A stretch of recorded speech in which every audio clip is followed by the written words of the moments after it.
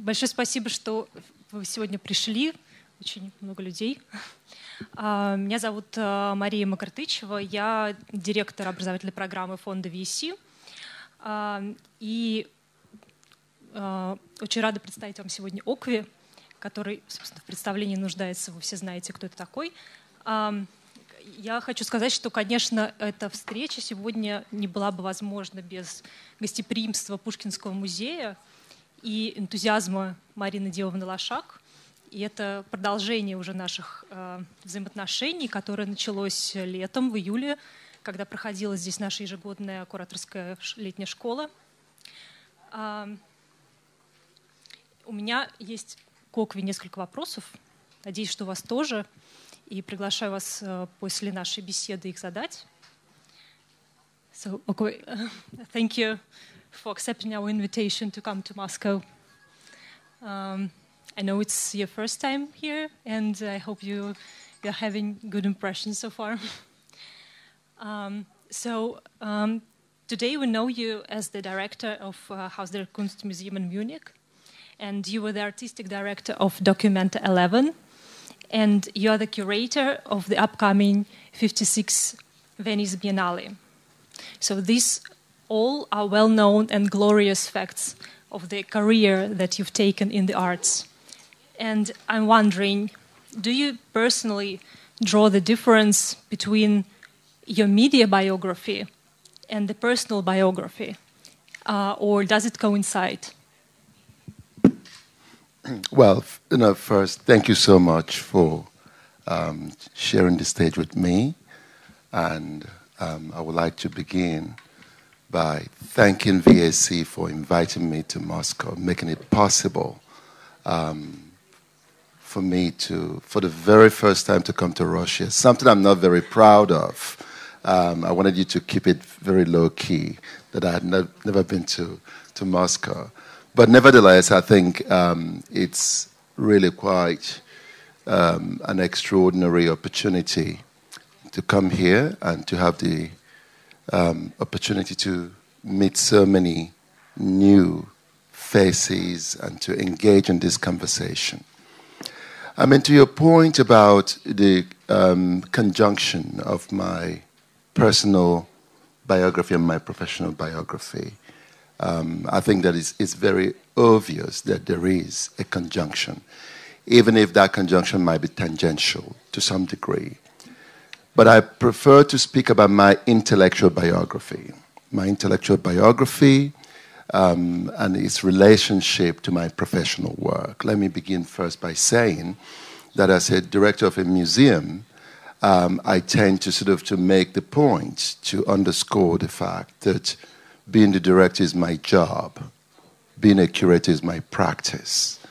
And this is very important because the bureaucratic and administrative, side of building a career, tends to sometimes obscure this other larger, more nuanced, more, shall we say, cultural constellation that forms what an intellectual biography could be. And for this, I think that it's important that when one steps into the arena of making an exhibition like Documenta 11 or making an exhibition like Venice Biennale, two exhibitions that are quite similar but are quite distinct in terms of their trajectories, in terms of their own intellectual relationship to the field in which they're examining. So I would say in this sense that the conjunction of the two, of my personal biography and my intellectual biography, has to do with the way in which I believe that the space of curating represents a space in which one can act. And it is not just simply a question of arranging images and objects and similar and dissimilar strategies in one space, but it's a space in which that one takes up the challenge of the cultural relationship of an exhibition to its very context, to its very historical condition. And this, for me, is very important in any exhibition that you undertake to make, that the space of the history of the exhibition is very important. And I think that for Venice Biennale, this is no less the case. And the reason why I've chosen to make an exhibition that has no theme, but that can be read or scanned as a series of filters against which one can suggest or perform an archaeology, if you will, of the conditions of the grounds of the Venice Biennale. There are three filters that have indicated. The first one is called Garden of Disorder, and the Garden of Disorder, takes up the space of the Giardini in Venice as a historical problematic to analyze. And so when we look at that analysis, the conjunction of the personal and the public, the personal and the professional, the intellectual and the cultural, immediately begin to to present incredible opportunities of curatorial analysis. This second filter is called liveness on epic duration. And here I'm particularly interested in the possibility of the conjunction of the time and space of the exhibition. So it's not only a question of dealing with space, but the temporality of the given works in the exhibition, to exhaust, if you will, the capacity of the space to be able to incubate, to hold the time of the exhibition, to exhaust it, and in fact to fail in our ability to try to exhaust that. The last one is called capital, the last filter. And of course, I have to be very, very careful of talking about capital in the epicenter of the critique of capital itself. But I think that this is really something that that one has to to look at the challenges that exhibitions face today and how one may be able to deal with this. So I've enumerated, if you will, the kind of lapidary fashion that governs my own thinking when I begin to formulate an exhibition, and how my own intellectual biography plays into that. Thank you. And with this historical approach, the role of Venice Biennale has been changing. And so what do you think, what is your attitude towards its role now and towards the other big international exhibitions like that? Because it's an inevitable part of the global art system, and this art system has been criticized a lot. So, what is your attitude towards the whole art system and to you being a part of it? Let me say first and foremost that what makes Venice Biennale entirely unique and distinct is fundamental anachronism. I mean, I think it is the only Biennale in the world that still retains its 19th century model. And that model was the subject of very serious fundamental critique when I was, emerging as a curator in the late 80s, early 90s. The idea that the nation state, as such, has a role to play in the formulation of an artistic space. And I very well remember the very first act I undertook when I was appointed the artistic director of Johannesburg Biennale in 1996 was to abolish the national pavilions that the Johannesburg Biennale had borrowed, because everybody thought that was the model to emulate. So there was this dimension of emulation, and that Venice remained this kind of grand, project that required, all forms of mimicry. Today is the only one that survives. So I don't think it's changing in that sense. But I think what makes it interesting today for us as a kind of historical space is that the very problem of the nation state can be properly examined and seen from this anachronism of Venice. And I think that's what makes it, for me, fundamentally very interesting, to cast one's work against the backdrop of the changing context of the national formations that you find in the Giardini. So Venice provides a laboratory of sorts of thinking, and it provides a laboratory of curatorial imagination, and but you're quite correct that even within the institution itself, the role of the Central Pavilion has changed. The Central Pavilion began life as kind of international pavilion, then changed to an Italian pavilion, and is back again to being the Central Pavilion. So this constant mutation of the givings or the kind of the outlines of each space is, for me, something that is really very important to reflect on when you make an exhibition like Venice. Now, to the point about the art system, it depends on what you call the art system. I think we were having this conversation earlier this afternoon. And I've tried to draw a distinction because we tend to say the art world. And I've tried to draw a distinction between the art world and the art system. I said there is no art world. There are art worlds. But there is an art system that mediates the relationship between these series of worlds. The art world in Moscow, the art world in St. Petersburg, or in Helsinki, or in Dakar, Senegal, or in Beijing. So they have really multiple temporalities.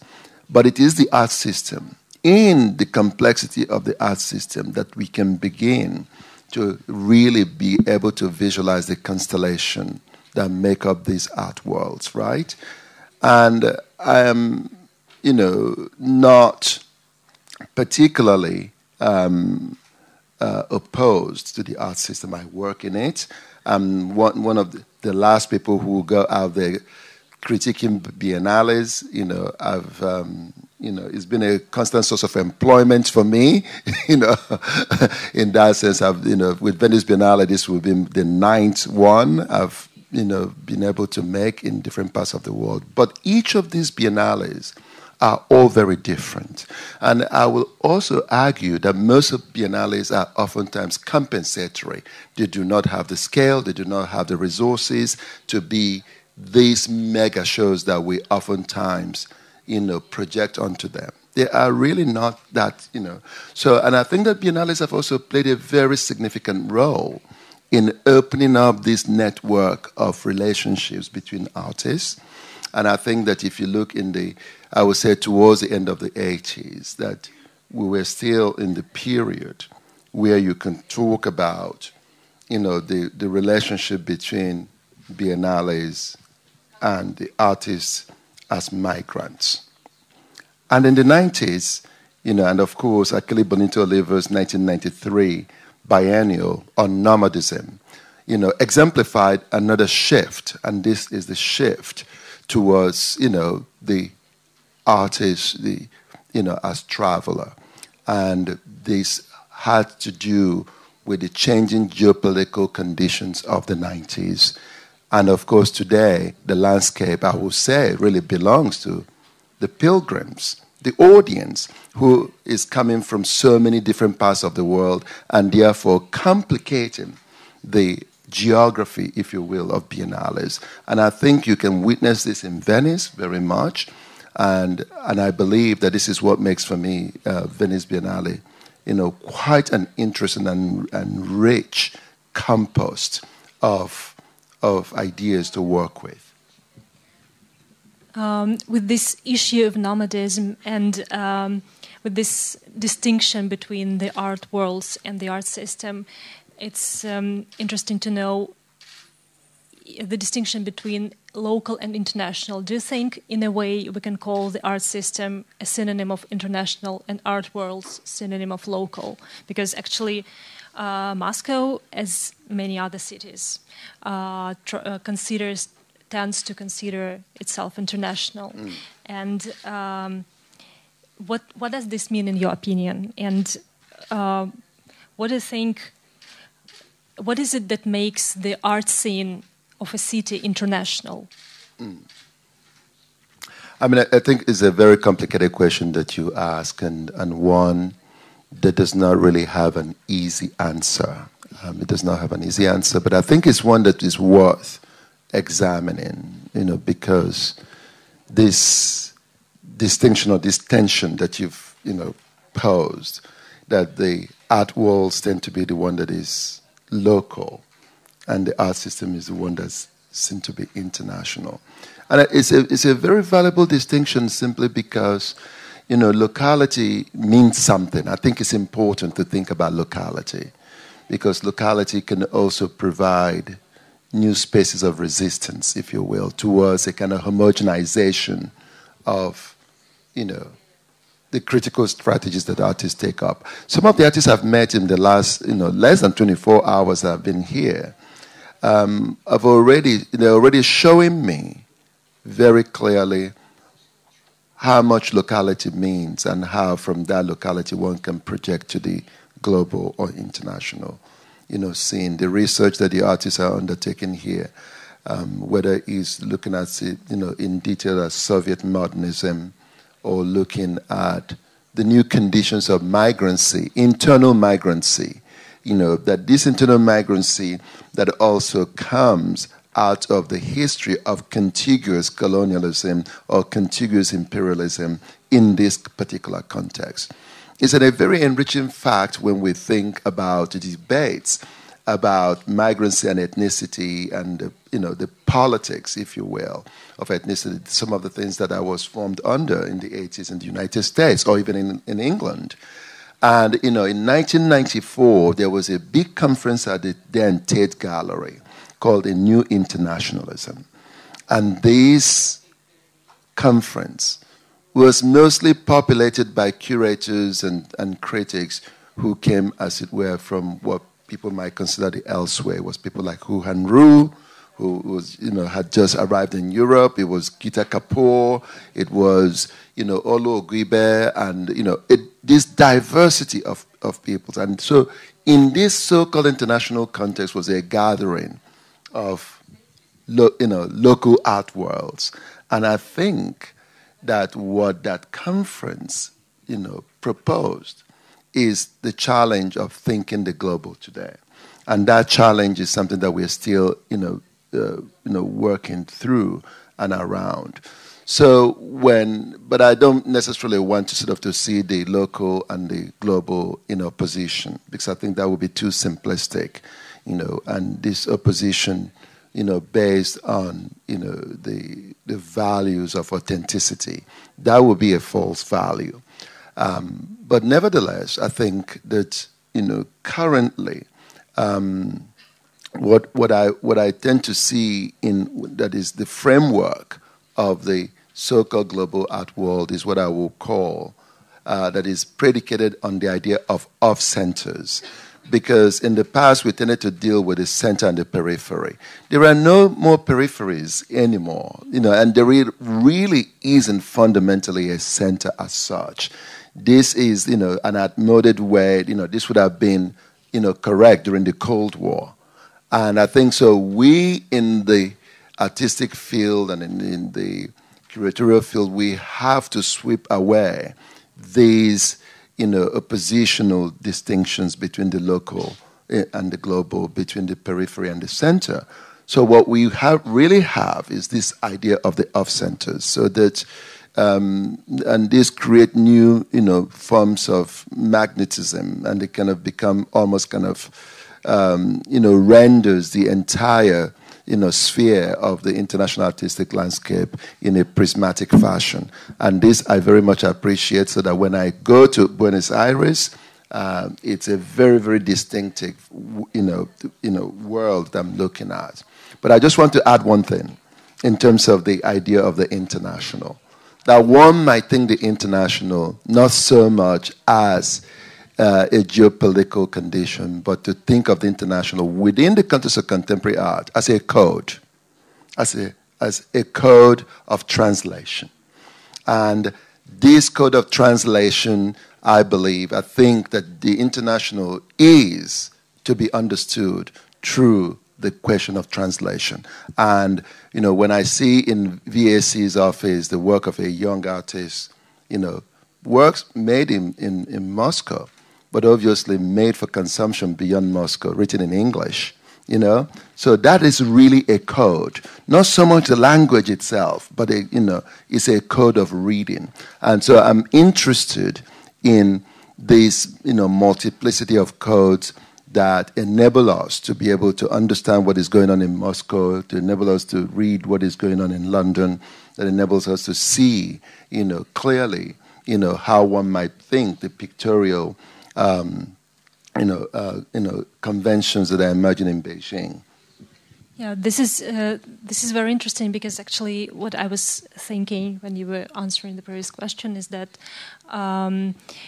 as a poet and as a writer, you probably, I assume that you might be used to understanding culture through text, and Russian culture is quite logocentric, and it is also widely known that poetry is something that you may call untranslatable. So I'm wondering, is it possible to multiply these codes, and is it possible to use these codes without reducing the meaning in translation from different cultures, and especially from cultures that tend to focus on text?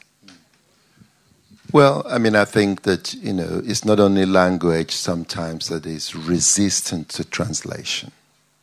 I think there are also iconographic conventions that are resistant to easy translation. And I think this is what adds to the layer of complexity in terms of how we think about works of art. But I do agree with you, that this, both the logocentrism and iconophilia of the present moment, are two interesting ways in which sort of to think, the field of culture, and I'm very, very much, sometimes confounded, by, certain conventions that one might read in, say,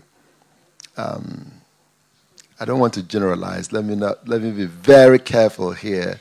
A certain type of dark humor that one can sometimes find in Eastern European contemporary, the use of humor. And that humor itself is really in the realm of the untranslatable. Yeah? And I think, for me, this is a challenge.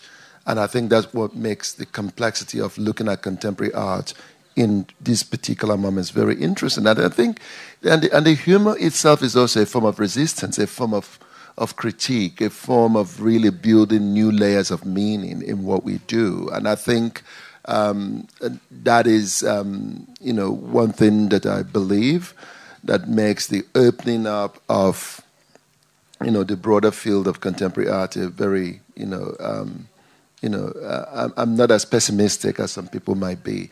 Everything has not been taken over by the market, regardless of popular, everything is not Jeff Koons. With all due respect, it's not all about the market. There are still so many different areas of thinking that is very important. If you look at the Middle East, for example, where I've made, a project, 4-5 years ago, working across different cities, Beirut, Damascus, Amman, Tunis, and so on. What struck me, what was very, very interesting, is that when you talk about the idea of the public sphere, it is a completely an alien language. It's a language that you can say is an academic language, but because many of the of the spaces of thinking in those parts of the world are really about the civic, the attempt to construct the realm of the civic. And I think this distinction between the public sphere and the civic is a very interesting one to pursue in this particular way. That's just one, two examples that I can offer in terms of sort of reading the landscape of contemporary art as you move, through different parts of the world. I have another question that I think everyone is interested in, related to the current... The list of artists? To the... I think everyone would ask this question as well. Related to the political situation, actually. And this is something that I'm wondering if your own political views can affect your decisions as a curator, and can the political situation, a global political situation, how does it affect your choice with Venice Biennale, with other exhibitions, and just in general with your strategic curatorial practice? Wow, you're trying to get me in trouble here. Well, I want to be clear. My exhibitions do not necessarily reflect my politics in that sense, but they do reflect my interest in the relationship between an exhibition, not art, an exhibition, because what I make are exhibitions, and they have very specific political, cultural, and economic context in which they exist. So one cannot go into making an exhibition like Documenta with the huge resources it has and ignore some of these conditions, right? But I am indeed alert to the importance of the discursive in the exhibitions that I formulate to give ground to artists to be able to do more than just simply present us with the latest things that they've done, but to work with artists as thinkers, to work within the analytical systems that the artists, bring to the exhibition. So I'll give you an example in terms of the political context, of course. When I was appointed artistic director of Documenta in 1998, I remember this as a moment of transition, of change, the anticipation. Everybody remembers. Do you all remember what was then called Y2K? This impending shift of the millennial anxiety of Y2K. I remember this particular moment, but but it was also a moment that was both rich with possibilities, but would very soon darken. In Europe, the rise of the extreme right parties in European countries, and the changes that were occurring. So my idea of the platforms in Documenta emerged not as my initial proposal.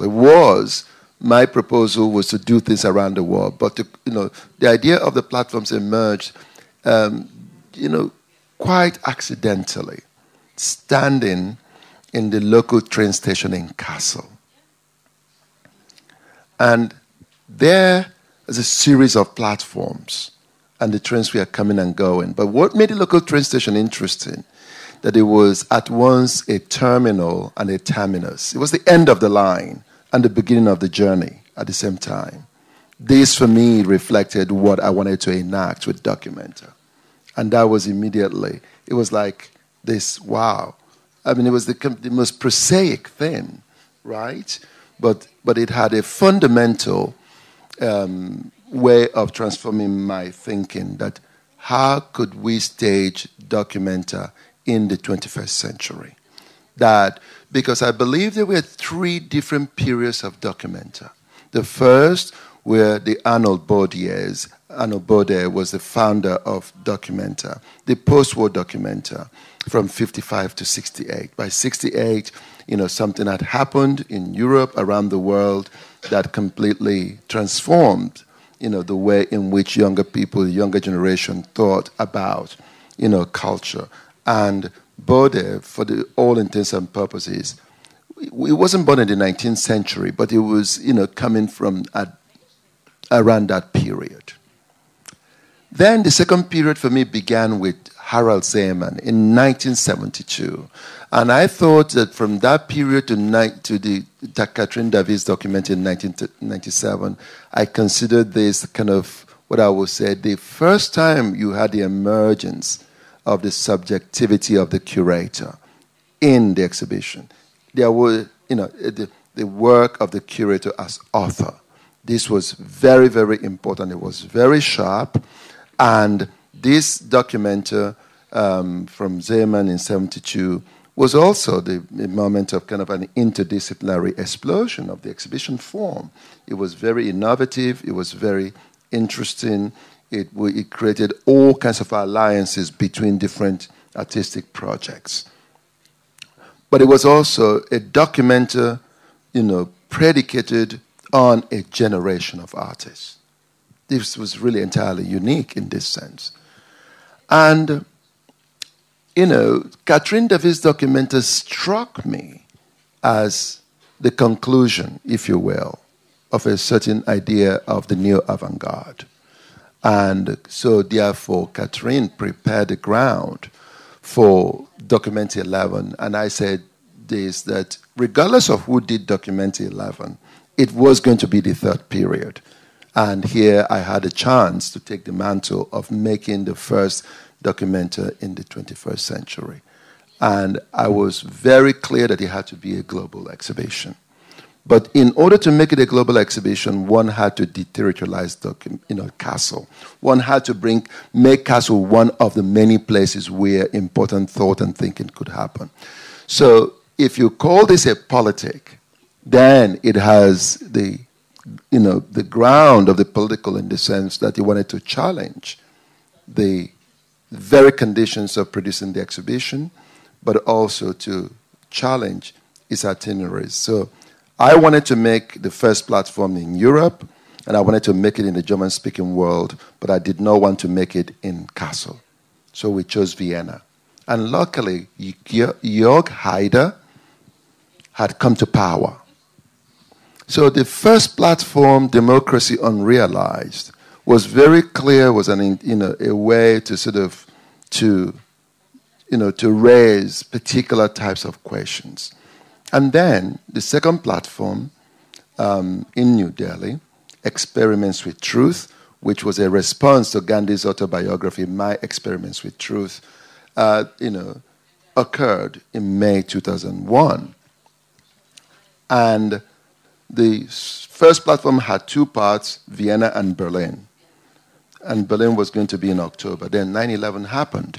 So we were, in a sense, caught up in these things, the changes that we couldn't ignore. And that was the reason why this has happened. Now, let me speak very quickly about Venice, and that we are again in this incredible moment of uncertainty and instability. And I want to make an exhibition, not necessarily only of art. I want to make a cultural manifestation. That is what Venice Biennale is going to be. Okay, thank you. So what are going to be the artists? Stay tuned. I'm very sure they are floating around the web right now. Because, some artists and some galleries can't help themselves. But, if you're patient enough, March 5th. Okay. Now I think I'm going to let the audience ask the questions because there are so many of us today, and I'm sure there are a lot of questions. Да, меня зовут Анатолий Осмоловский, я художник. Я хочу задать такой достаточно сложный вопрос. Вообще 11-я документа для России была известна тем, что там не принимал участие ни один русский художник. При этом надо сказать, что эта документа была заявлена как диалог культур. Ну, по крайней мере, я помню в каталоге вот эта идея платформы, она как бы позиционировалась как диалог культур, как диалог между разными культурами в мире, там Индия была перечислена и так далее. Но России вообще в этом диалоге вообще не было. И надо сказать, что очень важно это накладывалось на то, что и на 10-й документе Катрин Давид тоже не участвовал ни один русский художник. Поэтому здесь у нас в России возник такой чудовищный синдром. Да, то есть огромное количество художников, кураторов, безусловно, переживали вот это неучастие как какое-то, ну, какую-то, ну, незрелость, я не знаю, или какую-то неполноценность местного художественного контекста. И самым загадочным образом, собственно, 90-е годы, когда не принимали участие русские художники, здесь в политическом контексте у нас был такой либерализм, фактически переходящий в абсолютную анархию. И не знаю, как это, может быть, совпало, может быть, это случайное совпадение, но как только Россия стала показывать свои длинные зубы и длинные когти, да, ну, так сказать, вот здесь в данном случае метафора медведя, да, так сказать, которая постоянно связывается с Россией, достаточно вполне уместна, хотя, безусловно, банально. Так сразу стали русские художники появляться на тех или иных выставках. И я вам хочу задать вопрос, и даже не вопрос, а это скорее некоторое... как бы вы рассудили, потому что внутри художественного нашего контекста существует спор между разными художниками. Одни художники говорят о том, что вот это движение агрессивное и, безусловно, отвратительное, на мой взгляд, движение России, которое сейчас присутствует, это правильно. Да, потому что, собственно, в политическом контексте Россия должна занимать вот это, так сказать, такое место, да, место, которое, в общем, ну, всегда Россия, наверное, и занимала в историческом контексте. А другие говорят, что это, ну, как бы чудовищная катастрофа, и, в общем, это, в общем, невозможно. Так вот, как вы все-таки рассудили бы этот спор? Да? Действительно ли агрессивность России и ее участие в международной художественной жизни взаимосвязанные вещи? Или это вещи не взаимосвязаны, это просто случайное такое сечение, так сказать, обстоятельств, что в 90-е годы русские не участвовали, и Россия как бы в международной жизни практически не участвовала. А вот сейчас в нулевые, и вот уже в 10-е она стала участвовать, и как бы русские художники тоже стали участвовать. Вот здесь есть какое-то взаимодействие, или это случайное совпадение? It's definitely a tough question. Which I cannot really provide you with a satisfactory answer because I have none. I mean, to the point about the participation or the non-participation of Russian artists, I think you're absolutely correct in terms of Documenter 10 and Documenter 11. I remember maybe one, but these might not be considered Russian artists because they live in New York. So I mustn't go into the game of numbers. But I did ask this question, I think it was to Katerina last night, and whether, from the point of view of curators like myself and my colleagues in Western Europe, not everyone, because there's a very also active, scene in which Russian artists appear all the time, everywhere. But I do ask myself whether, the current context of what's going on around the world in which, Russia is a strong protagonist. Obviously, Russia is a strong state. If there might not be, if there might be such a thing as Russophobia, I don't know what that might be, that is unconscious, unconscious in which we collapse the state with the cultural scene. I don't know. And because it makes it easy to look at Russia only historically, so we love dissident art because it speaks perhaps unconsciously, perhaps, to the possibility of this Russophobia. I'm not saying it exists. It was just a little worm going around in my head. And of course, my being here so late before the opening of Venice Biennale is also in itself one of the problems. So you are actually raising a very serious issue. Is it possible that an exhibition of international global significance can be organized and the curator does not visit the United States? And I think this is a question that I, as a curator, I have to take responsibility for my showing up in Russia late. Because it's not possible to organize an exhibition of global significance without visiting one of the most important countries in the world, which is Russia. I think we do have a lot of work to do. We have questions to ask ourselves. But nevertheless, I think, one must not also absolve the Russian scene from, the lack of engagement. I think there have been quite a number of things that have happened here that are very productive and are beginning to happen. So I do anticipate, the possibility of a change. But my relationship to, say, coming to Russia, I'm very, very careful that it's not, how shall I put it, that it doesn't turn into bounty hunting, And I want to come back in an engaged way to really, be much more attentive to the possibility that there could be these kind of collaborations and exchanges. So, Russia's unwieldy, gate, as it were, in the world, the Russian bear, they call it, is something that we have to really ask ourselves, whether that has, produced a Russophobia in this sense. There are great Russian art exhibitions, Malevich, or, so it's historical. It's overly historicized.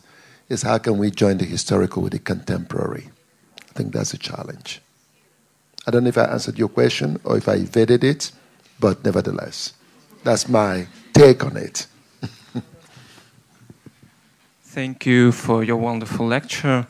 I have a question. You argued about this exodus from the logic between center and periphery. But today, if we imagine an art system as a network and different locations as nodes in this network, there are really some centers like Kassel or Venice or São Paulo which attract much more public to view the shows in these nodes, in these cities. And what will be in the idealistic scenario where there would be no center and periphery? Thus, all the nodes of the network will be equally important and attract equally amount of people.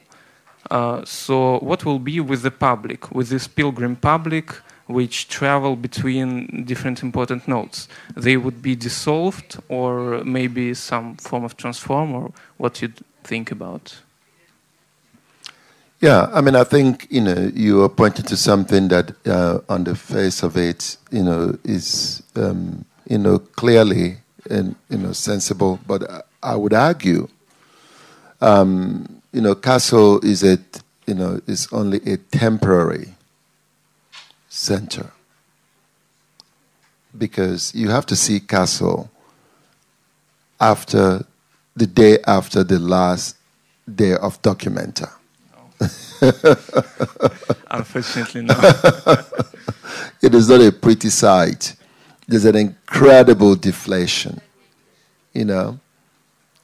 And then you have to see Venice the day after the closure of the Biennale. And these cities, have, and they are kind of trapped in a sense in this kind of momentary exponential growth of visibility that then become immediately deflated. But what I'm arguing is not that the centers and peripheries have disappeared, but there is a fundamental shift. And this fundamental shift has to also do with a shift in the market. In the 90s, it would be biennales and exhibitions produce,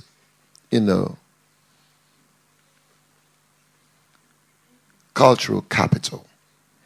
And this cultural capital was the currency that small places around the world could use to trade in the bigger market. But in the last decade, let me just simply say that this may have, and I'm very careful to periodize it, but if you look at the 2003 Venice Biennale organized by Francesco Bonami, it strikes me that this was really the tail end of this, because this was led to the massive expansion of the art market. The sleepy Art Basel became global by having Art Basel Miami. Frieze Art Fair was created. Then, so if you sort of look at these circuits, it's very interesting. So there's been an enormous transfer of that cultural capital that's been now transformed into the surplus value that the market kind of represents. And so, but this shift in the market is a recognition also of the mobility of capital. So you have to, you can't stay in Basel alone. You have to have Art Basel Hong Kong, Art Basel, Miami, Frieze New York, Frieze Masters, FIAC Los Angeles. So it's a recognition, in a sense, that centers alone are not enough to sustain these practices. And the organizations that did not adapt to this change of the deterritorialization of the center and now have either paid the price. I mean, look at many museums, today. So what I'm arguing is not the fact that there's been a disappearance of center, but there is less emphasis on the idea that there is a center in this sense. And that's why I say there are off-centers. There are off-centers that are predicated on the existence of a number of things. It's not just simply a network. The existence of a certain density of cultural capital on one hand, a certain density of economic power on the other hand.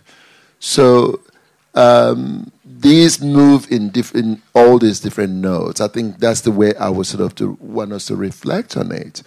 Because this liquidation, this, if you look in the field I work in, which is the non-profit field, at the very moment in which the art world is really drowning in money, it's very difficult for public institutions to find funding.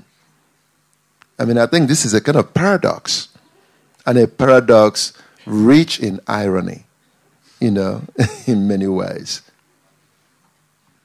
Вы достаточно много сегодня говорили о 10-й документе, который делала Катрин Давид. Я ее хорошо помню. И одним из ее, так сказать, особенностей, насколько я помню, было то, что Катрин Давид использовала ту энергию, которая появилась именно в 90-е, это то, что называется новая форма коммуникации или тактические медиа, когда в течение всей документы здание «Оранжерей» было отдано на откуп художникам, работающим в этом направлении. И более того, она даже пригласила нескольких медийных художников, собственно, показать свои работы там, что было немножко странно, потому что до этого все медийное сообщество, собственно, было радо тому, что вот наконец-таки пришла новая форма надгосударственной коммуникации, когда можно работать и коммуницировать непосредственно, да, убирая всех посредников. Через какое-то время, прошло там еще десятилетие, оказалось, что... И вроде бы это было то же самое, о чем вы говорите, да, вот как бы такая глобальность через медийность. Но прошло какое-то время, оказалось, что в этом тоже есть определенная иллюзия. И более того, все те художники, которые радостно говорили, что мне не надо музей и не надо никакую институцию, потому что моя работа есть в сети, и с ней можно взаимодействовать, как-то постепенно склонялись к тому, ну, хорошо, что она есть в сети, но лучше бы, чтобы этот компьютер стоял в музее. И как бы вот опять... вот эта вот иллюзия такой вот возможной общности, она опять разрушилась. То есть мы опять, а вы снова обращаетесь к какой-то форме такой вот глобализации. Да, вот как это завести? How to answer this? Well, I would actually argue that Catherine David's documenter in 1997 remains one of the most significant exhibitions of the last 30 years that I know. And I don't say this lightly. And the exhibition also anticipated many things, because we tend to forget the program of 100 days, 100 guests, which was every single day there was a guest.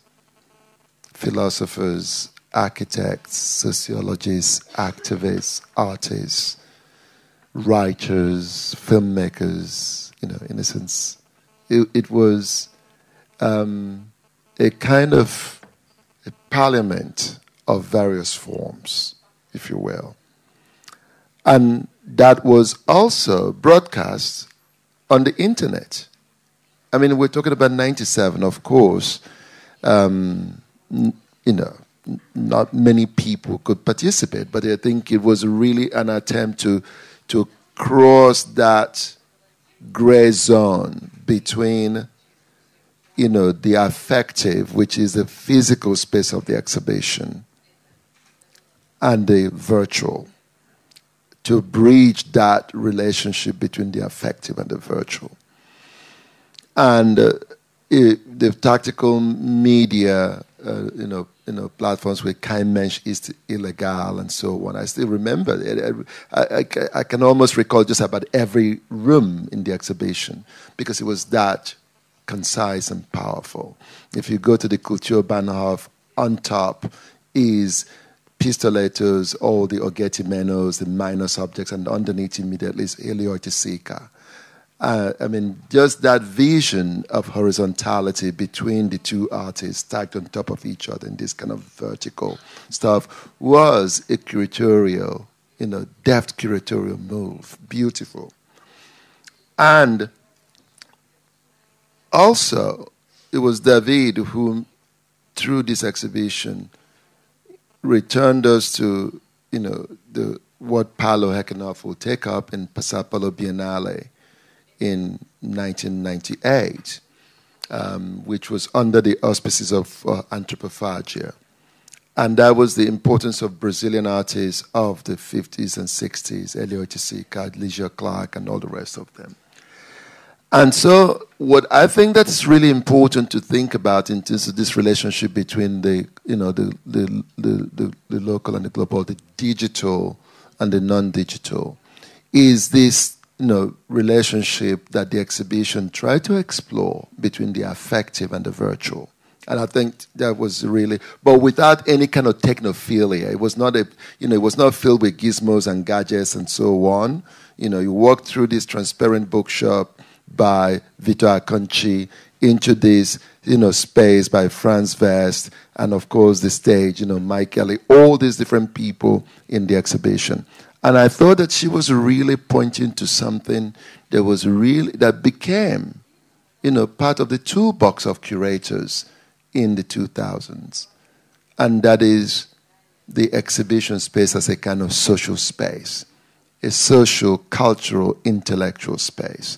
And what I believe that David tried to do was really to create that possibility of maybe not completely abrogating the boundary between, different, techniques, but at least introducing something that changed the reflection of the time of the exhibition. So 100 Days, 100 Guests, of course, took off from Arnold Bode's notion of Documenta as a museum of 100 days.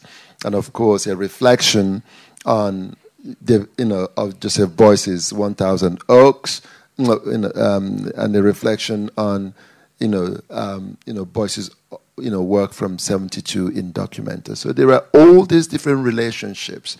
And I think that 100 Days, 100 Guests was a very important instant of trying to really use the exhibition as a kind of broadcasting stage, beyond the physical borders of the exhibition. I don't know if this answers your question, but I think that in exhibitions, we must always try, we must always try to use the form or to exploit the form. The form has, an incredible amount of possibilities to it beyond what we just simply do in the space itself. We have to figure out ways to exploit the exhibition form, as a kind of a tool to use that as a kind of GPS of and a laboratory of thinking. Добрый вечер. У меня вопрос по поводу Венецианской биеннале. Пережила ли Венецианская биеннале свое обновление все-таки?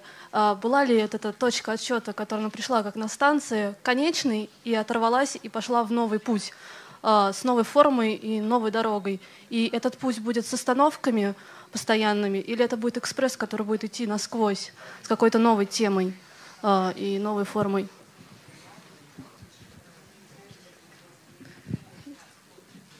И будет это более экспериментальные платформы или все-таки более консервативные?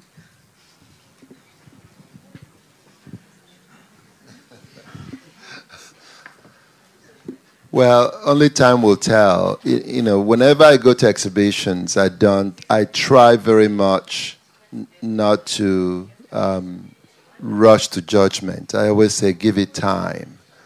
I can no more anticipate whether this is going to be conservative or experimental than I can tell you whether it's going to be an interest in a good exhibition. But I think it has a number of things that I want to explore. I want to use the exhibition form to explore. One of which is orality and the concept of the song.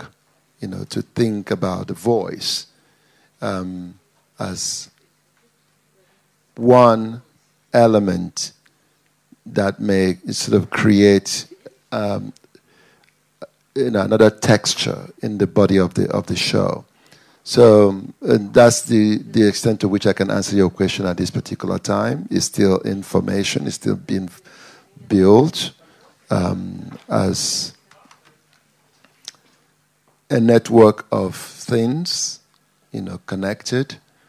But we'll see. Okay. Thank you very much. Probably there are no more questions. So thank you very much for this talk today. Thank you very much for coming. Спасибо большое всем, что пришли. Thank you, Masha.